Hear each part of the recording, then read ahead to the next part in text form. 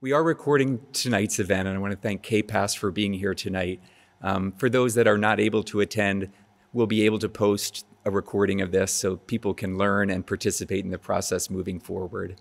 I was mentioning another committee that's giving us a lot of help that I wanted to thank. It's a technical oversight committee. A little bit louder? Thanks. The technical oversight committee is made up of some subject matter experts that will help review structural methodologies and give advice on the design process moving forward. And we're grateful to them. Pasadena Heritage has seats on both of those committees, and we're very grateful to Pasadena Heritage for walking arm in arm with us as collaborators on this project, who are helping us make sure that we really do protect the historic character of this building. So thank you, Pasadena Heritage. There are a couple of library support groups I'd like to acknowledge tonight. Our friends of the Pasadena Public Library, some representatives are here with us tonight. They sponsor many library programs, and I'd like to thank them for being so resilient. They've lost their home at Central Library and are waiting for us to have a classroom ready for them to move in here, and we're looking forward to welcoming them here at Jefferson soon. Also grateful to the Library Foundation, who was formed many years ago, and help us with their generosity and their wisdom in capital improvement projects at Central Library. And they will be essential for helping us through this project that we're facing right now. So we're very grateful to the foundation too. I'd like to thank the library staff who have been amazingly innovative and resourceful as they've found new ways to deliver services and do that in an outstanding manner through a period of very rapid change. All of our neighborhood libraries are still open, and I invite you to visit those. We've got copies of our newsletter here. Take a look and see what's happening. You will be impressed. There's a lot going on in our libraries. In the meantime, we are devastated by the closure of Central Library. It's temporary. We will be back open. We will open up those doors again when this project is done. But in the meantime, we need your help. And that's the last group I need to thank. All of you, thank you for being here tonight. We need to hear from you. How do you use the library? What could we do better so that we can get you back in the library and meet your needs for the next 100 years and attract any potential library visitors that weren't coming before? What enhancements can we make to the library to bring us into the next 100 years while preserving the historic character of this building? The goal tonight is for you to leave with a better understanding of this project. We want you to know the history of the building, the reason for this project. Can't wait for you to meet our design team. You'll be very impressed. Know how you can participate in this process and what the next steps are moving forward. If you leave with all of that information, we'll have achieved a lot tonight. So I really want to thank you for that. We have a project website. So if you want to learn more or tell your friends about it, it's pasadenapubliclibrary.net and click on the Central Library Project link. That's www.pasadenapubliclibrary.net to learn more. And we'll continue to update that site as we have more information to share and we get deeper into this project. I have the best job in Pasadena.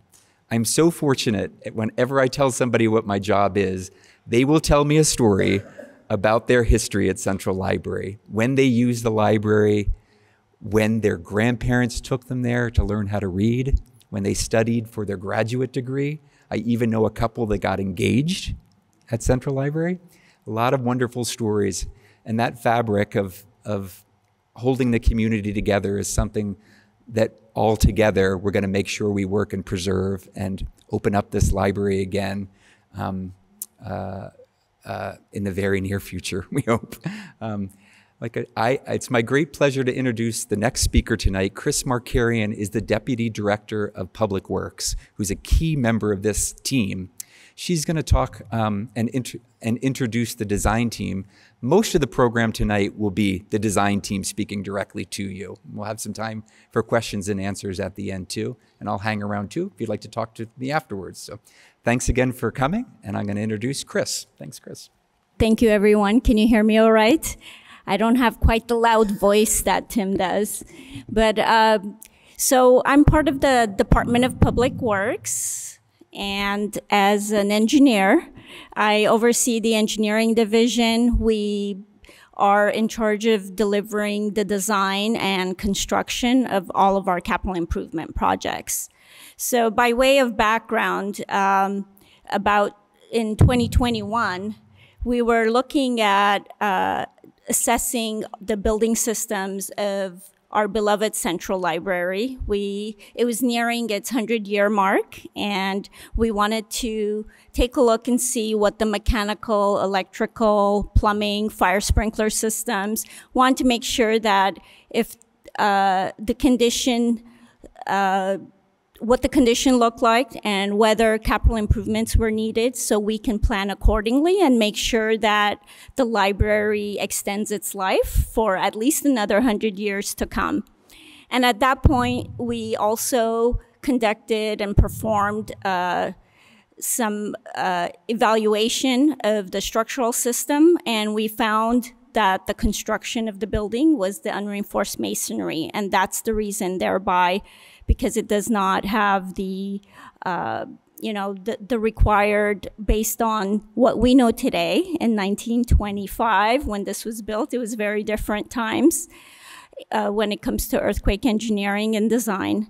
So not having the reinforcement in the wall, or the fact that the system, the wall and the floors are not tied together, there were certain concerns, and for that reason, for the safety of our public, the community that uses it, I believe I've been learning a lot about our libraries, and I learned that there's close to 900 people that visit the library. Is that daily? Daily? Yeah. Yeah, that's okay. 1,000 daily. So that was very eye-opening for me. And so from that point on, we've been working alongside with our city council members who are in strong support of us looking to design and deliver this project as soon as we can and reopen the library. With that, we hired on a senior project manager dedicated to the project. So, and also have been working in partnership with the library, all of the stakeholders that Tim previously mentioned. And of course, this being our first step in the early design phase is to listen to you and to take a look at what your needs are for our community moving forward into the future. And really, this is the first of several meetings to come and additional dialogues that we're looking forward to interact with the community, with you. And from there, that will help us develop a library, not just in its building systems, but also in programming and function that's going to be exceeding and enhance what we have today. So that's our intent, and we went through a very thorough, robust, what we call advertising for services, professional services, to put together the best architectural engineering team that's going to work in an integrated, collaborative way to take a look at all the building systems, including the retrofit and the programming and the space planning, all the way down to lighting and sound. So with that, as we went through with the interview panel and evaluated several teams that had proposed of professionals, it was a unanimous choice by our interview panel to pick Gruen and Associates. Gruen is a local firm. They have a lot of history working on other libraries. They know the function of a library in addition to all the technical aspects of the building and the need for the retrofit. And with that, I want to introduce to you the partner of Gruen, who is also the project manager on this for this project. She has over 30 years experience with the company, and she will also be introducing the overall team. We have, I believe, more than a dozen sub-consultants, each with their own area of expertise, who will be working collaboratively on this project. So, Deborah. So thank you all for being here today. See if we can move this thing along. All right, this is a brief little presentation outline. You've already heard the welcome, and you're about to hear the introductions, the reason for the project, a little overview of who we are, so you have some context for who we are.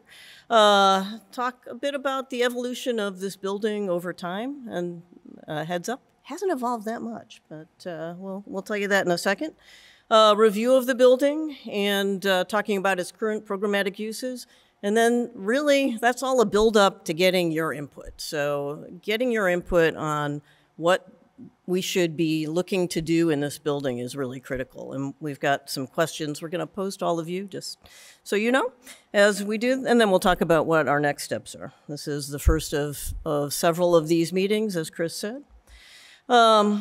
Just to further outline the reasons for the project, certainly the seismic became the number one. As soon as the building had to be closed because of its URM, the unreinforced masonry discovery, we put that at the top of the list for things that we have to solve. But it's certainly not in isolation. So we need to improve the seismic performance of the building. But we also want to do it in a manner that is balanced with some of or all of these other needs. So we need to make the building really look at its life safety attributes and the ability for people to safely get out of the building should there be an incident. We want to do this all in the context of preserving the great historic character of this building. It's a true gem. It's an icon in the city, part of a district, part of a historic district, and it's very important that everything we do at the end of the day, that those characters are maintained through this. The building is not, unfortunately, very accessible. So I've recently had knee surgery. Very hard for me to get in and up and around. And that's a temporary condition for anyone with small children or other mobility challenges. We really need to do something to help improve access in and through the building. And we want to enhance the function of it. It's not just what it was 100 years ago, but what should it be in the next 100 years? What are really the things, the events, the programs, the functions that this building will want to have as we move forward? Again, we want your ideas on that. Through doing that, we want to have the flexibility. It's going to change again. So we'll have this building open up and have one set of functions, but in 40, 50 years, things will change again. So how do we make it flexible enough that the building can adapt with whatever the facility changes want to be? And then modernization, Chris mentioned this. We need to make sure that all those building systems are up to snuff, that they're performing well, that they're as energy efficient as they can and should be, and that they're really serving the needs of this building. So first, a little bit about who we are.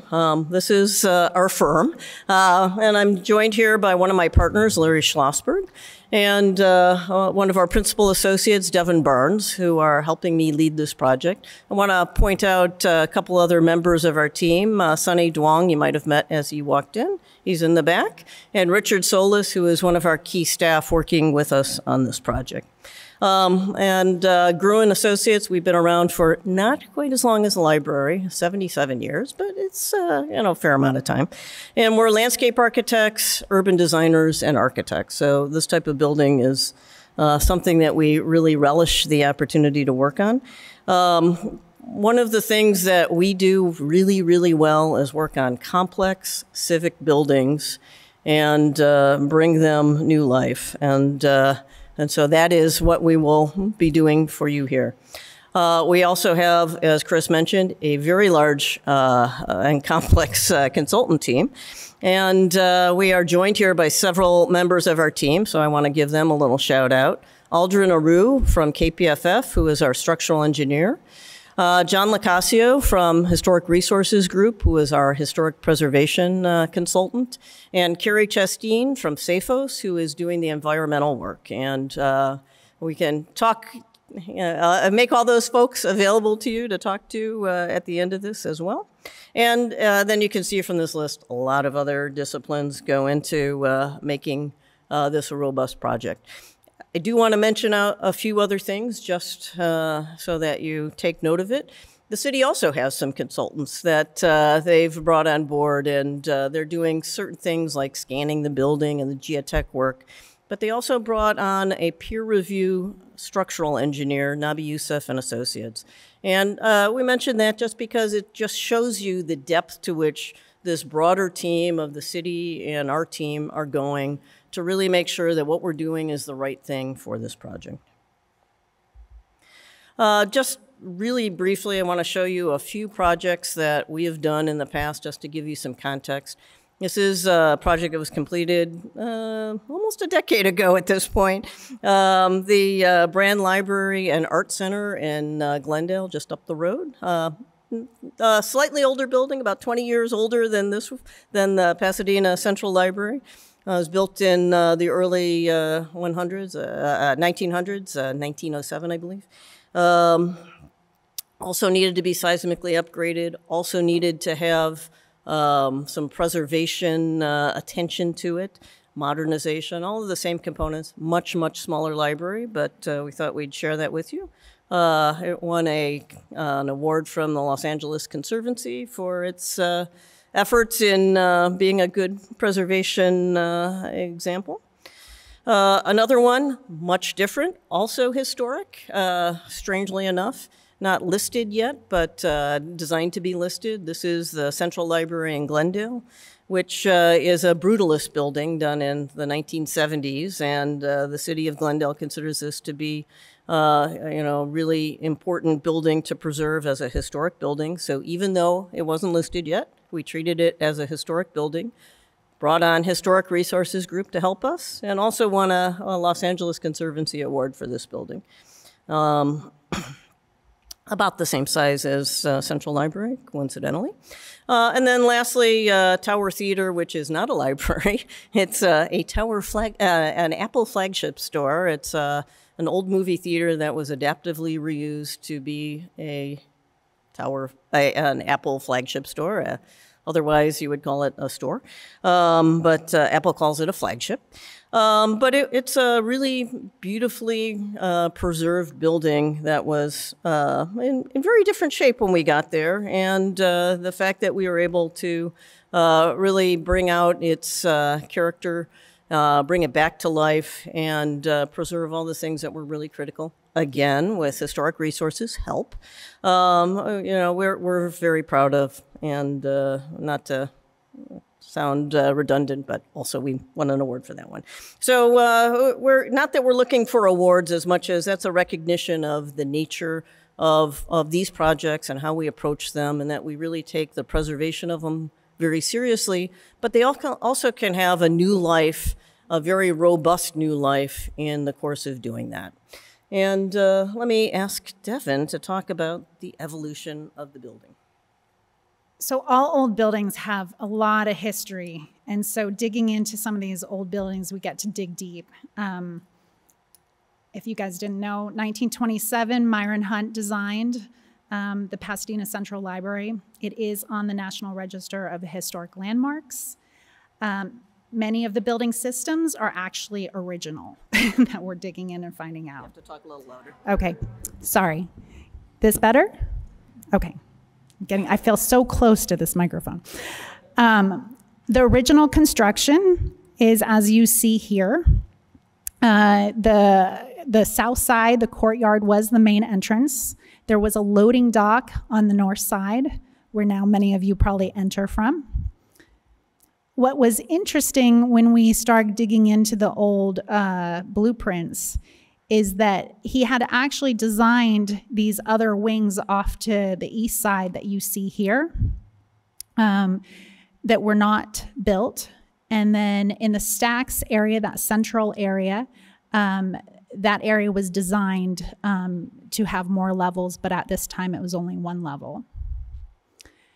So 1966, you saw these extra wings added, not per his original design, but somewhat different. And then the story room next to the children's hall. In 1984 is when it appears the north entry became the main point of entrance, and then the stacks were added, those 4 levels added that you see now. Here are some pictures of the 1984 construction that was going on in that area. Other things that we love digging up, we love studying old photographs and kind of, picturing what's different. So it was interesting when HRG brought up these series of the central circulation hall that the lamps changed throughout the decades and then went back to the original, and that's what's up there right now. Right now we're also digging into special historic elements of the space and making sure we're documenting and preserving those. Another interesting aspect, what we talked about, were some of the systems in the building. They use the cavities in these walls for the air. And so that's something that we do want to preserve because that's a somewhat character-defining feature with these bookshelves that you see throughout most of the main halls. And then I will have Larry come talk about some of the building design. So the circulation hall, which I'm sure many, if not all of you, are familiar with, photo taken right when the library opened. Thank you. And a more recent photo. And the hall has changed very little. Most of what has changed is the position of the desks in the center of the hall. Those are no longer there. But really all of the historic features. Use your outdoor voice. Okay. All of the historic features continue to remain, and they will remain. The Humanities Hall, off of the main hall, also very similar, practically the same as it was when it was originally built in 1927. And really a striking feature of the library is the interior woodwork. It extends throughout the library, is really finely crafted, and really sets the tone for the quality and the character of the library. At the exterior, the grounds were thought out as much as the interior of the library. The landscaping is formal, mature trees. You see in the center the entry courtyard, which creates several outdoor spaces for all kinds of uses at the library, and sort of a grand procession to enter the library. So, as was mentioned, there are some accessibility challenges to the building. Unfortunately, at the moment, it's difficult to enter the building if you can't use stairs. In green, you see all the sort of paths to the front of the building, but they all involve currently stairs, and we're going to fix that. At the north entry, which is probably currently the most used entry, and it was originally the loading dock for the building, there is an accessible entry, a wheelchair lift, which we do not find elegant enough or provides sufficient dignity to those who need to use it. So we intend to provide a more direct and pleasant entry for the disabled. As I was also mentioned, finished just a few weeks ago, there was a 3D model scan produced of the library, inside and out, with computer scanning equipment brought into the library and a 3D model created within the computer. And we will be using this throughout the process so that we are working in 3 dimensions on what is actually there. This is an example of the kinds of things the 3D modeling software is able to do. This is a section through the main hall and the stacks. And we can cut sections and floor plans and look at details however we like. So the current programmatic use of the library is sort of summarized in this images going bottom to top. This is the basement level. Perhaps many of you have never even been down there. Much of it is devoted to mechanical space, building services space, but also currently houses some stacks, or the bottom of the main stacks. Some offices, the internet commons, copy center, and so on. This level also, or the basement level, also has a number of different floor levels that we are looking at evening out and making it fully accessible. Maybe even some expansion of this space within crawl spaces or unoccupied spaces of the basement currently.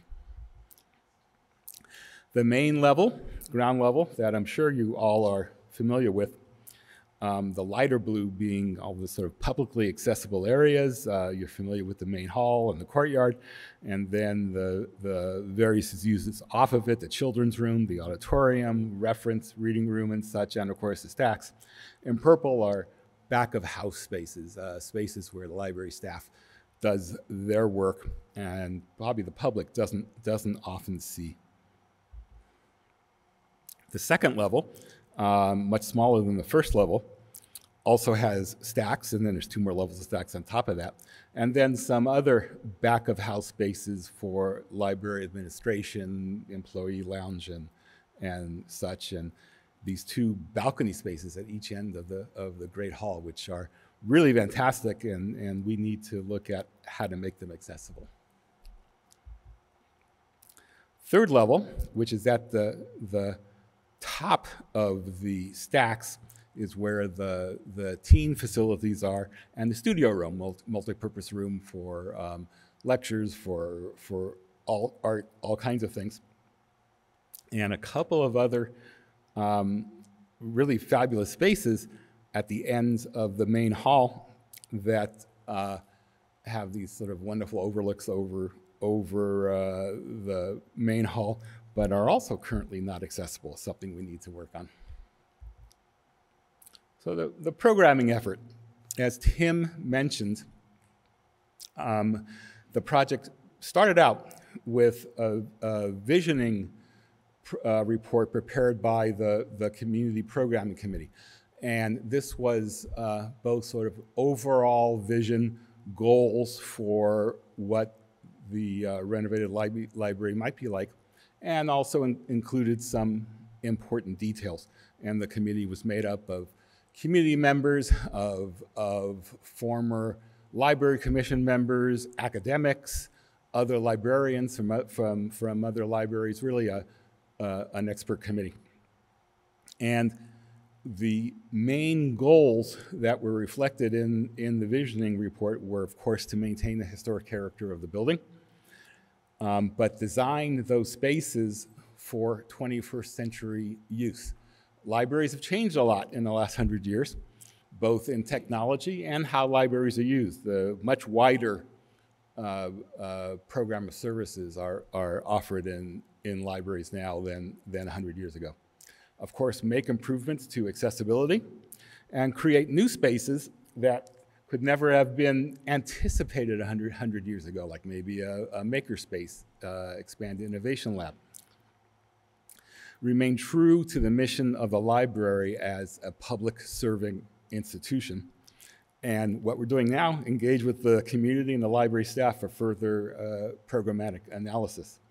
We have been, over the last several weeks, meeting with all of the divisions within the library, just about all the staff, and there's probably been 12, 14, 15 meetings so far with various groups, so that we can understand what they do, how they do it, what they need to make their jobs more successful in serving the community, understanding what kind of events the library hosts and what other kinds of events they would like to host. So that is still a process ongoing, and we will have further meetings, and it will result in a detailed program of the various spaces in the library, how they need to function, their qualities, adjacencies, and that kind of thing. And then finally, an analysis of underutilized spaces, much of those in the basement. Understandable why they currently are underutilized, but we feel that they can be greatly improved to provide more space for library functions and library staff. So in addition to the programming study and the seismic studies that we're doing, well, I guess this is one of our investigations, is really looking at all the different possible ways that we could seismically improve this building, and then trying to narrow down what's the best one for this particular building. And so that's what we're doing with KPFF's guidance, and of course, it was already mentioned with a technical oversight committee helping to guide that as well. But at the same time, we're also assessing as much as we can of this existing building. So how are the existing building systems working? Was there enough air? What do we need to do to improve the energy use of them? And how do we improve the services for those existing buildings? And so really to understand that, we need to know what's there now. And so that's what we're really going into great depths on.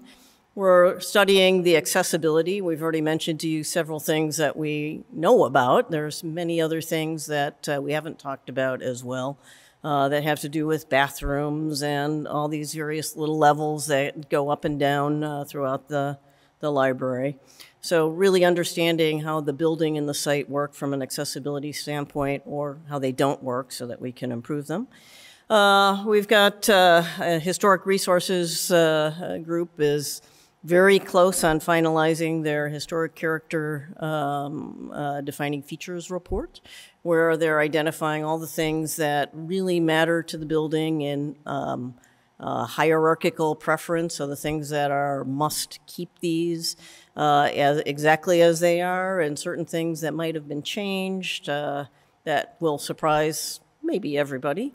I'll share one of those with you. The cork floor that everyone thinks is historic was originally cork, but not this cork. So we will keep it cork, but it also means that this cork is not something that is has to be preserved exactly, which allows us the opportunity to improve the structure of those floors in a more greater variety of manners.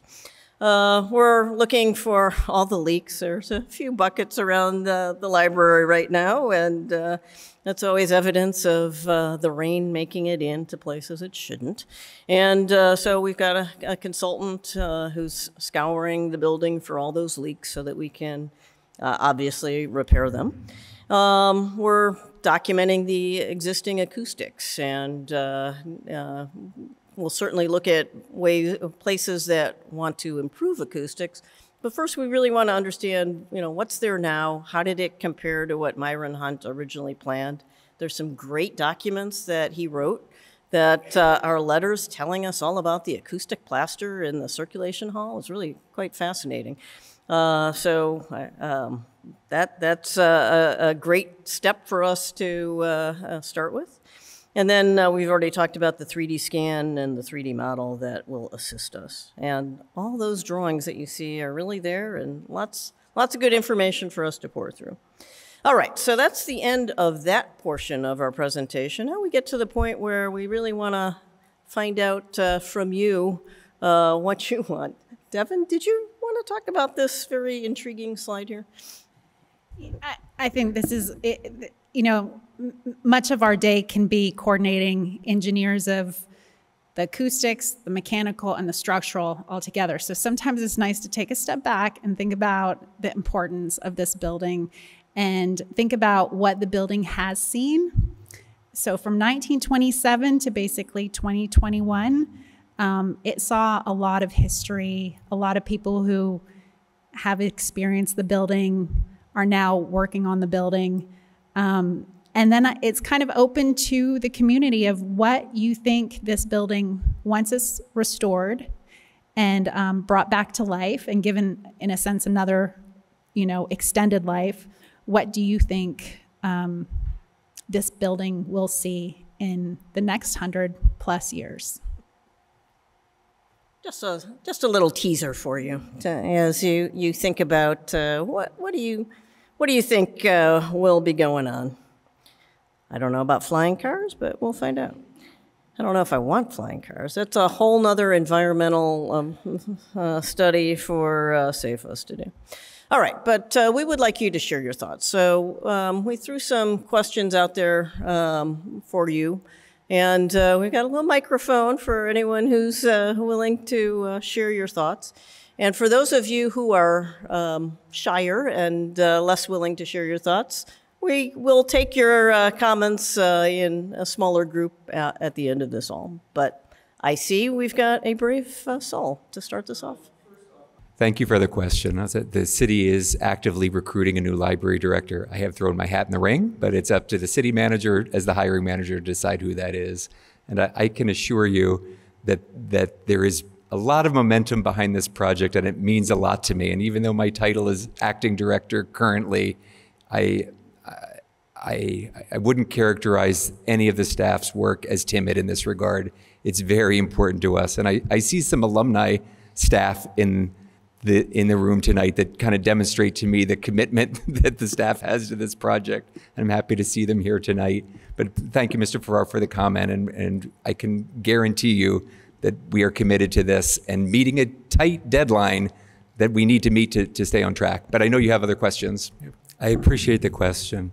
And you're right, the project timeline is on the website that I referenced earlier, PasadenaPublicLibrary.net. We are in the design phase of this project, which will be a 2-year project. This part of the project is fully funded and will take us through approximately summer of 2025. Pending funding, construction will start in 2025 and will take 30 to 36 months to complete. So that does take us, it is about 5 years that we're looking at till we open the doors again. There are important milestones that in the design phase that are also listed on the webpage if you'd like to learn more. Deborah can probably speak better to what those milestones are. But yes, those milestones are published. That's an excellent question. Thank you. Yeah. And that's also a great question. And yes, as a part of our design process, we look at as many precedents as we can, both in this country and in other countries. And Larry mentioned that one of the things that is definitely, I guess, standard fare at this point for libraries is that they're not just about books and they're not just about quiet places for study anymore. Although we do believe that books and quiet places for study are a very important part of a library. But there's a lot of other community functions that they serve, and that's a part of what we're exploring in this programming phase and with the community outreach and community input. So yes, there are a lot of things that we're learning from those other libraries, and we will bring them to bear on this project. You got it. And perhaps we can separately meet so we understand more about the pianos and what it takes to keep them in good tune. So, yep. Thanks. Great. Thank you for that. And that is all things that we are evaluating, also with the help of our Technical Oversight Committee, to look at the various levels of protection and exactly how we can do it. And I will say more to come on that. We are making good progress on that assessment. I'm just a little premature to share it at this moment, but not too long before we are able to share. Yeah, and we'll make sure that if you stay plugged in with our little newsletters and with our events, we'll make sure that you're there. All right. Yeah, thank you. So as we look to restore the library and renovate it, we're also looking at site improvements. That includes the parking lot. If we can enhance the layout of the parking to gain additional space, that would certainly be something that our design team will be looking into. With regards to, because we're not adding additional space as far as additional square footage, from a building code requirement, we will not be required to add additional space. And obviously, we will look to see if we can maximize it within the site of the library that we do have available. Beyond adding a parking structure and such, that would be probably a future consideration. At this point, it's about maximizing our site.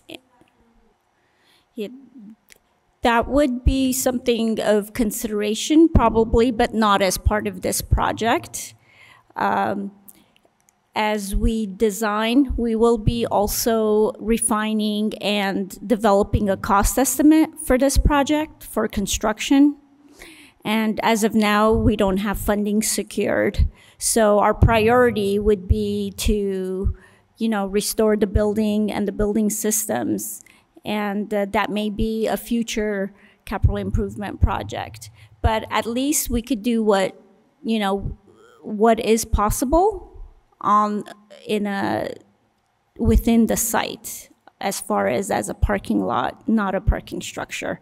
So I do appreciate that feedback and input, and we will take that into consideration. Thank you. With the accessibility improvements, we'll improve the ability for people to walk and bike and take public transit and be able to actually access the building in a more robust manner. And strangely, there are several parking structures in a short walk from the library. And so I think that when we can improve the perception of how close they are and actually improve the accessibility, that will also open up some greater opportunities for getting to the building as well. Sure, happy to. So, and it goes back to one of the questions that the other gentleman was asking about, are we looking at what other libraries are doing, and are we aware of what is the standard going forward with libraries? And I don't want to cause you fear, so let me also step back and say, one of the unique features of this library is that all of the walls that make those rooms that you can see there are all structural, so we're not removing any of them. All the partitioning of this building is going to, fundamentally remain as you see it there, because most of the walls are structural. So that character is certainly being maintained and will not go away. I think the question is, and some of these uses are already in the building, should there be an innovation lab? And what does it mean to have an innovation lab? And these are some spaces that wouldn't have been in a traditional library. It wasn't in this library when the library was first opened. But they've made their way into what libraries offer as services. I think Larry mentioned a makerspace, and a makerspace is a place where, and there are very broad definitions of what a makerspace is, where you might have some tools that community members can go to the library to utilize, whether it's a sewing machine or some other thing that will help with crafting or with the making of any object, so that everyone doesn't have to have their own individual whatever, so sewing machine or a 3D printer or various other such pieces of equipment. And these are becoming more common in libraries, and whether it belongs in this one or not is a question for everyone to weigh in on. So if there is a makerspace with a 3D printer or a sewing machine, it will be in a place where it's acoustically protected from those quiet reading rooms that we were just talking about. But it doesn't mean the two can't coexist in the building at large. So that's the type of thing we're talking about with new uses. And so it's open for discussion. So I think there are some things that are seemingly sacrosanct. The children's room is certainly not going to change from being the children's room. That's kind of got its place earmarked. Various other things will stay intact. The Centennial Room probably wants to remain the Centennial Room. So it's really not big changes. It's more about looking at some of the other spaces and deciding, are they best used as they are now, or is there other things that would be beneficial for this library to also house? And maybe the answer is no. Maybe it's perfect as it is. But it's something that we certainly want to explore so that we're doing the right job for this building and the community. Sure, that's just looking at how every space is used. So how many lineal feet of book stacks are needed, and how many are provided right now, and how many offices are needed, and are they in the right location? And don't quote me on this number, but right now I think there might be like 10 different little toilet rooms throughout the space. Those 10 little toilets, little, like not even toilet rooms, like literally, I was telling someone it's the definition of a water closet. It's like a closet with a toilet in it. Those are probably not, none of them are accessible, and so they all have to change anyways, but it probably isn't a wise thing for us to have, so much plumbing dotted throughout the building.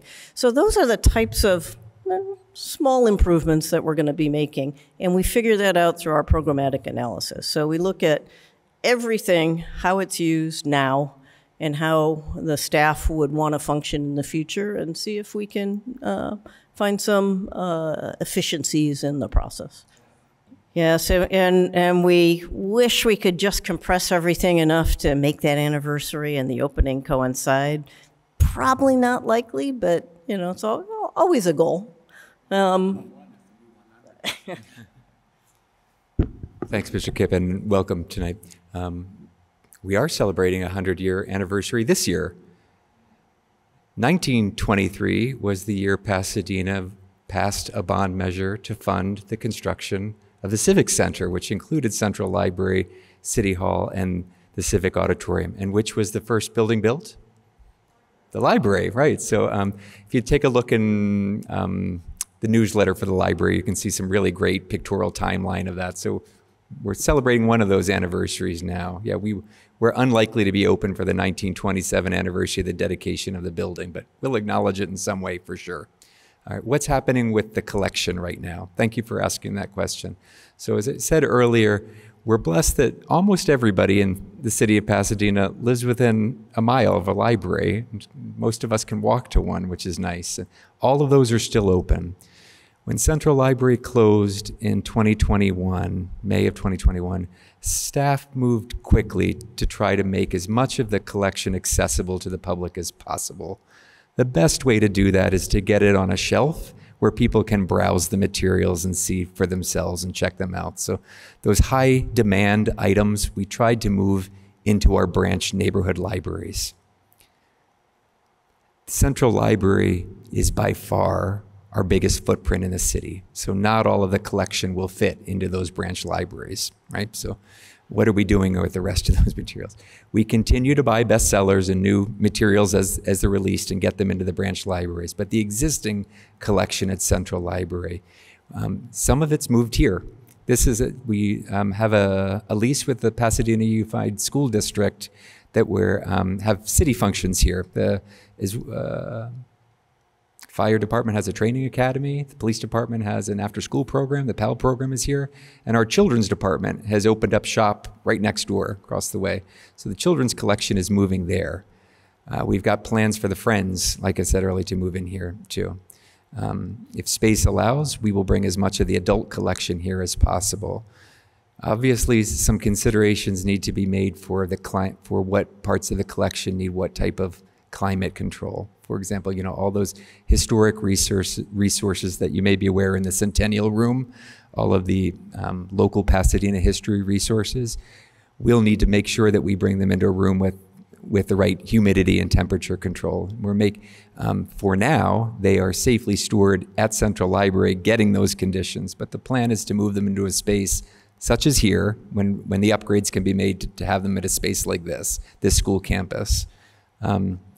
Parts of the collection that do not need that special climate control will be moved to the Rose Palace warehouse, the city-owned warehouse on South Raymond. We are in the process of making the upgrades that are needed there. Shelving's been installed, but we perceive a system where the collection will be stored there. It'll be like a distribution center where staff will, a member of the public can get on the library catalog, find a book on the online catalog, request it. Staff will go to the shelf there, put it on a van, drop it off at the neighborhood branch that's most convenient for you, and you'll get an email that the book is ready to pick up and check out. So plans are underway to do that. It's a big logistical puzzle, and staff is doing an outstanding job preparing for that.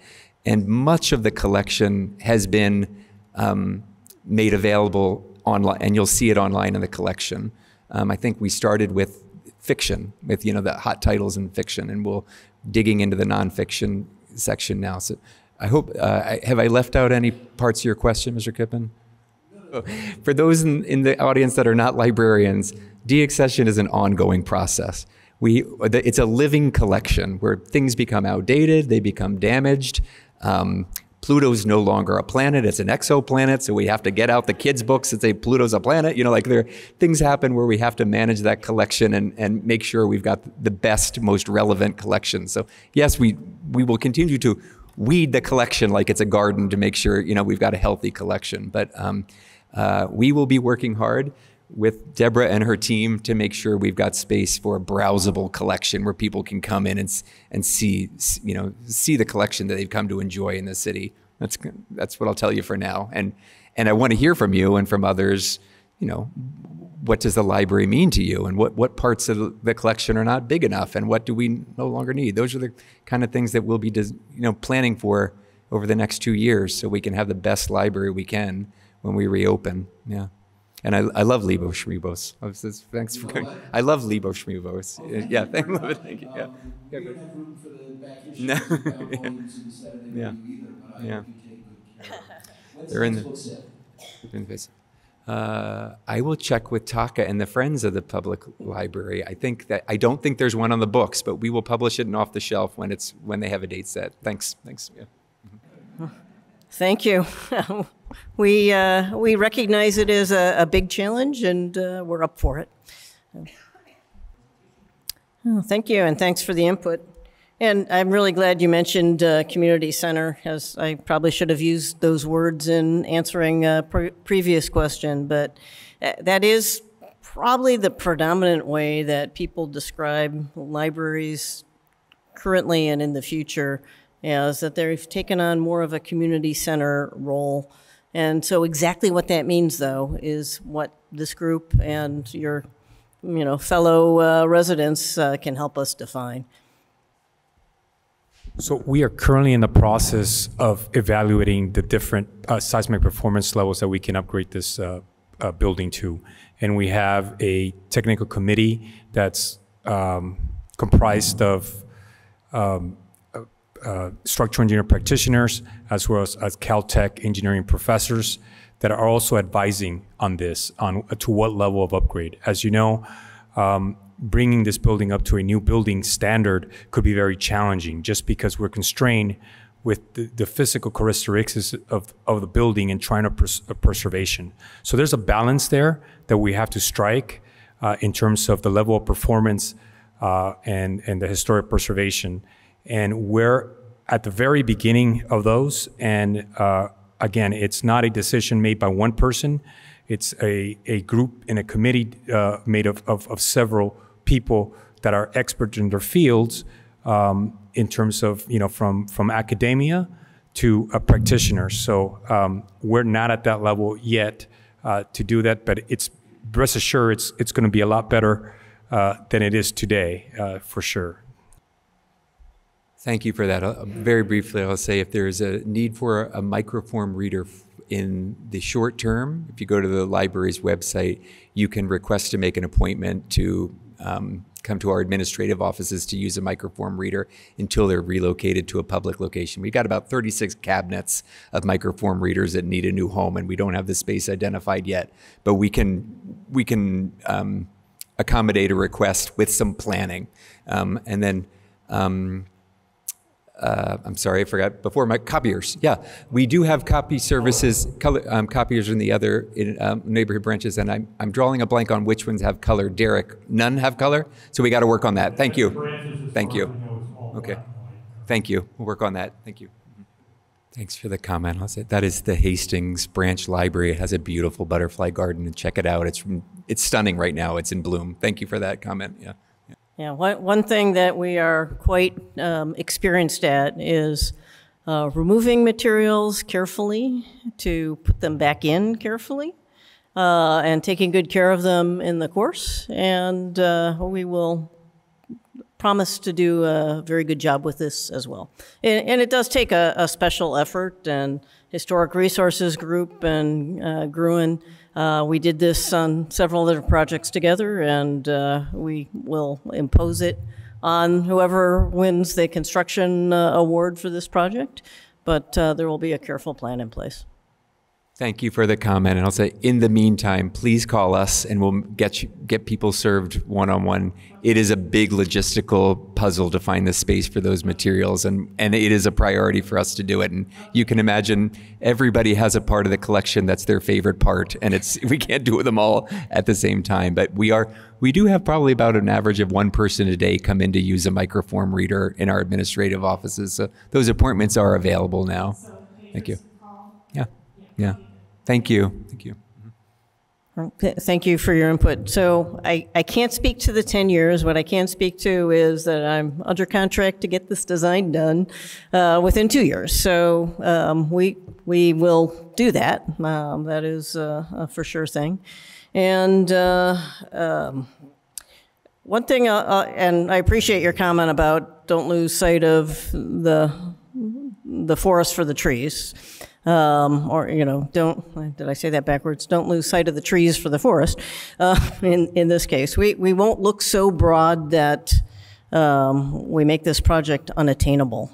That's not something that we would do. And we are very conscious that the building's closed and people want to use it, and we want to get this thing open. So all of that is very much on our priority. One thing I'll say, though, is we look to leverage opportunities so that when we're doing one thing to help the seismic design or the accessibility, that we're doing something else to help in another way. And so, if we're having to disturb one material to provide a structural improvement, we will take the opportunity to put in some more wiring for, whatever the needs are, that type of thing. So it's not that the other upgrades will drive the schedule. The schedule is really going to be driven by the seismic upgrade. It's what else can we do while we're already, doing whatever we need to do to make that seismic upgrade work. And so that's kind of the minimum baseline. These accessibility issues are part of that baseline. They have to be done. And so those two things will drive everything else, but I think you'll find that that's really the schedule driver. And in the future, when we have more of these meetings, we'll try and get into some greater detail about what that construction schedule might look like and how that will all go. We do not want this project to be 10 years from anything. And quite frankly, you know, the schedule that we're on and the schedule that was mentioned earlier about the 30 to 36 months to build it, that's what we're really focused on. And we do think that's the shortest duration. That's credible.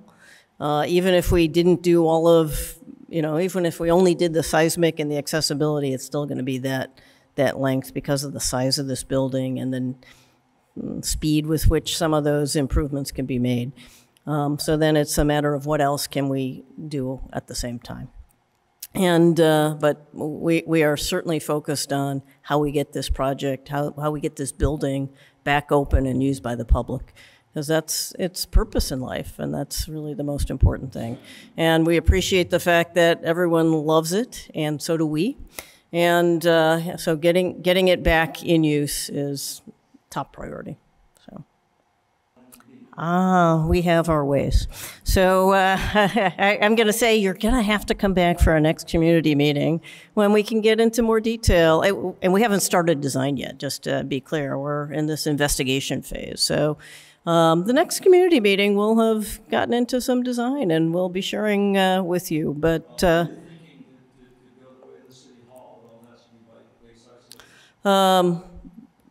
the answer is that's one of many, many, many things that have been investigated. So one of the approaches that we've taken, and our structural engineer has been very patient with us for doing so, is to really look at every single possible way there is to seismically improve this building and evaluate, you know, the pros and cons of it. And we are not at a point yet, as Aldrin said, to kind of to have made a decision that's in the works. It hasn't been made yet.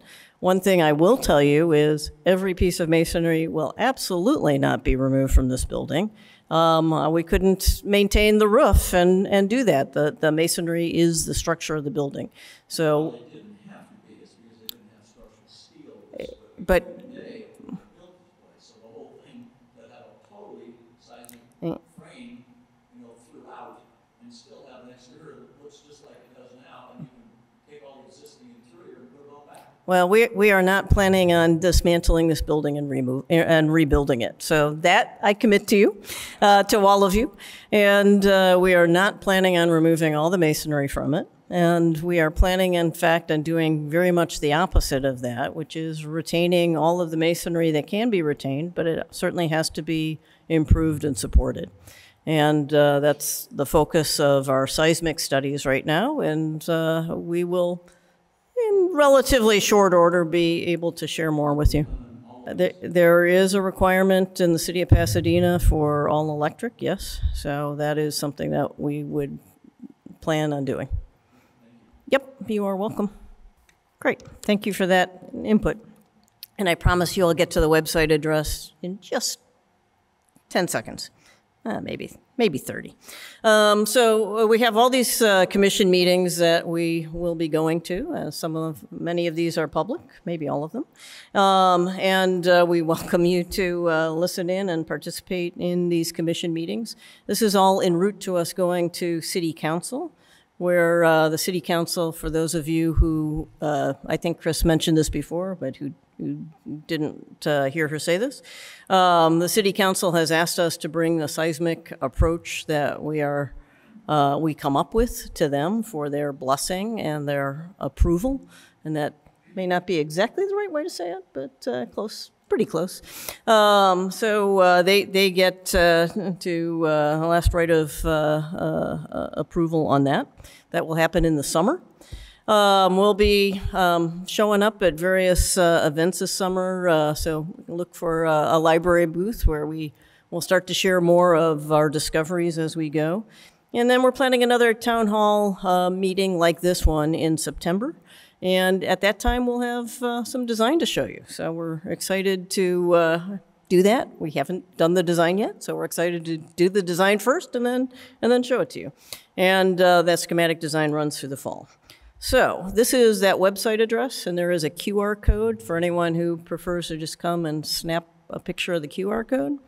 And it's www, sorry for the blue, that made it not so easy to read, PasadenaPublicLibrary.net. So www.pasadenapubliclibrary.net. And that will get you access to all sorts of wonderful things, and hopefully you will find everything you want there. And can provide other comments if you have them. So thank you all. This has been great participation.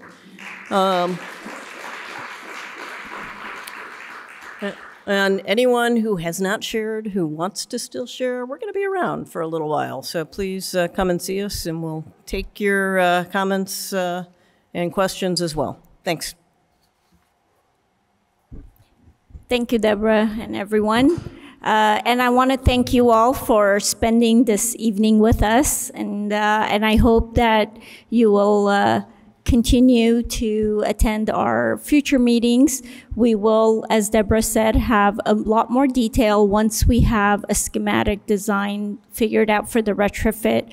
We should have a more detailed schedule on the design as well as going into construction. And I do want to say the 10 years, I'm kind of curious to know where you heard that, because that's definitely not any statement that I have heard before, nor is it coming from the city staff. So I want to assure you that you have our commitment. Public Works, we are delivering this project, and you're our client. We want to hear from you. We welcome your input so that we can together, it takes a village to build up every single project that we do. So the more we can interact, the more successful of a project we'll have at the end. I also want to take this opportunity, as I mentioned, the city, this is a high priority project, and the city has hired on a senior project manager. I want to introduce Teo Sierra. Some of you may have been in touch with him. He's our day-to-day, working closely with all of the various departments, not only the library, but we work closely with planning and building and safety, making sure all of the required, this project will go through plan check and approvals, just like any other private development project in the city. And also all of the environmental reviews and approvals will be done, alongside with all of the design work. So with that, I don't have anything else to say unless you have anything more, Teo, to add.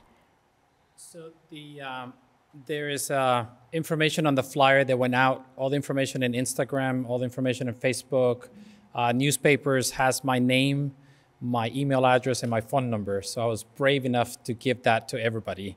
Any questions, any concerns, schedule, meetings, any information that you may need, you can email me or you can call me. I will try to get back to you within reasonable time, depending on what my schedule is for that day. But you have that information. The QR code is actually working, so if you scan it, all that information will be uploaded. In regards to the video, look at that. Probably sometime in the next couple of days, we'll have that uploaded into the website. So thank you for coming, and we hope to see you on the next meeting. Okay, thank you.